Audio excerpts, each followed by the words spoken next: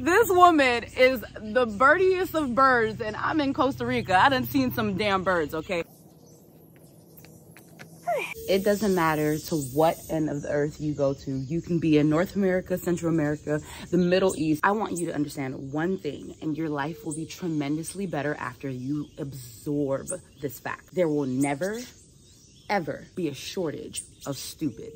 If I could simplify my advice as a therapist into one sentence, it would be this golden one right here. Control what you can and never mind what you can't. I want you to take inventory about what about the situation actually is in your control. Now, when we are considering women like this. Fellas, you cannot love a woman more than she loves you. If you give a woman all the power in a relationship and you are a purposeful man, a businessman, you handle things and you're a real leader, there's a high probability that woman is going to throw you off your game. You're going to start losing. If that woman has all the power, I'm telling you, she's going to throw you off. She will damage you emotionally. So if you don't handle your business and stand on some business as a man and stay focused on what you need to focus on and let that woman love you as she was designed to do, you're going to fall off. Now, when we're considering women like this, I want you to ask yourself, can I control this woman? Can I change her mind? Can I say something to her that'll make her completely reverse this entire message? Because this message really bothers me. The answer is no. She's honestly speaking to the pain points of a lot of men that refuse to take responsibility over their own lives and their lack of discernment. No one wants to hear that. As a mental health therapist and life coach, I've realized that a lot of people do not like taking accountability. And honestly, I understand why. Taking accountability means you're actually being honest with yourself. And we're talking about not just the good part, but the bad and also the ugly. And that's pretty hard to do. Taking accountability is hard because taking accountability means actually admitting that you have a part in the wrong that's been done to you. And let's slow that down. You have a part in the wrong that's been done to you. Now, if I'm in a relationship with Joe and Joe breaks my heart, I'm like, Joe's a piece of shit. I want to talk shit about Joe. I'm going to go talk to all my friends about how Joe did me wrong. I'm going to listen to a playlist all about people doing me wrong. And I'm going to be like, Joe is the worst person on this planet. Now, I know part of this grieving that I'm experiencing, do I want to be like, what part did I have in this? Where did I go wrong? Did I contribute to this toxicity? You don't hear people doing that. But unfortunately, that is the golden ticket. That is the golden ticket to your healing, except some people will never make it to that part of the chocolate factory because they are not willing to look at themselves.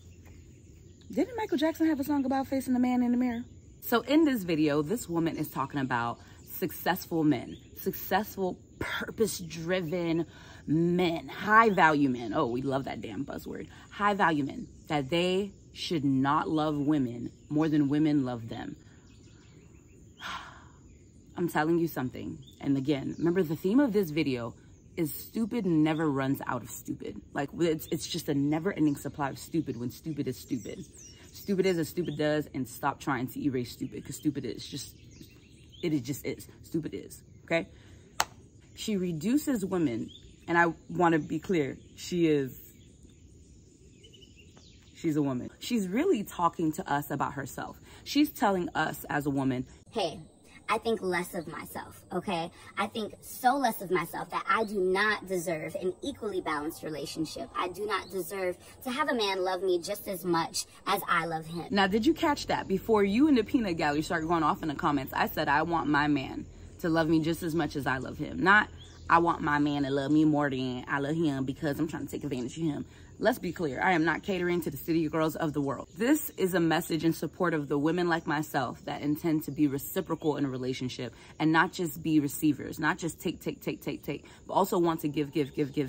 But not from a place of, I feel less than, I am inferior to my male counterpart, and so then I shall love him more than he loves me. Well, I don't know what the fuck she's describing, but no thank you. She's putting herself in this category. She's making herself this lesser individual. She's putting herself in a tier below men where she must love them more because she believes that women will deter a man's success. A lot of people who believe in this framework really pull from the Bible and be like, well, this is how God wanted it to be. But there's actually a lot of biblical text out there that supports the right woman will be just a blessing to her man. So I really just feel like this is already ungodly advice. To make matters even more interesting, this woman is married. I am just gonna leave that there.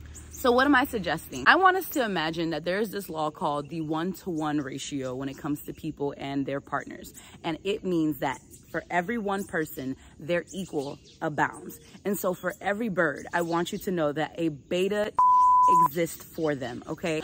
This woman is the birdiest of birds, and I'm in Costa Rica. I done seen some damn birds, okay?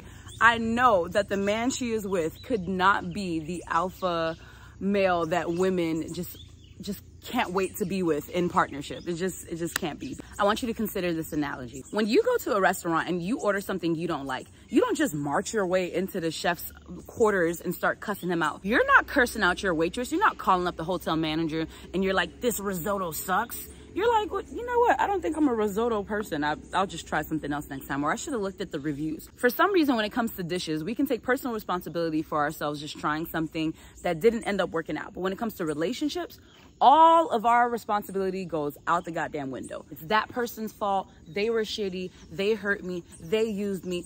Well, And as a therapist and life coach, quite often, I help my clients evolve by taking accountability and showing them another perspective. So if I had a client and his name was Sam, and Sam was like, I hate the women in my life. They have all used me. My mother was abusive. And later on, he tells me about 3 ex-girlfriends that used him. One stole my Rolex.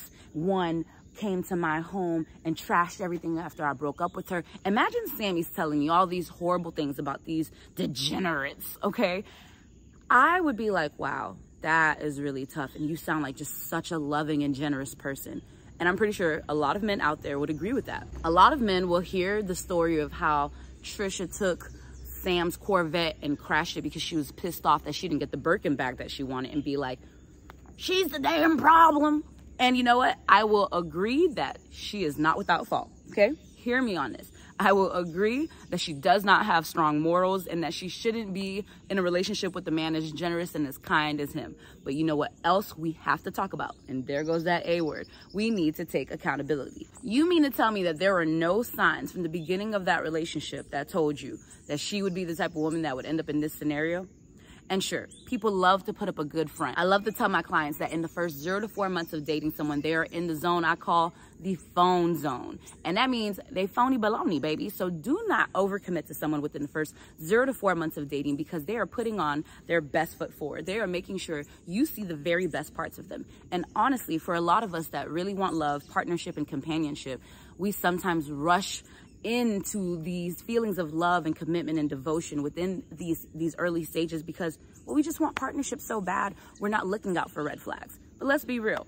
You thought her ass was Six Flags and you was just riding that thing and she was probably riding that. Talking about how someone did you dirty is one part of it. The other part of it is I allowed that. Woo! Oh, you saw what that sentence started with? Yes, kids, repeat after me. I allowed that. And that sucks because saying that sentence means you have to look back at your actions and realize she didn't put a gun to my head and force me to be in this relationship with her.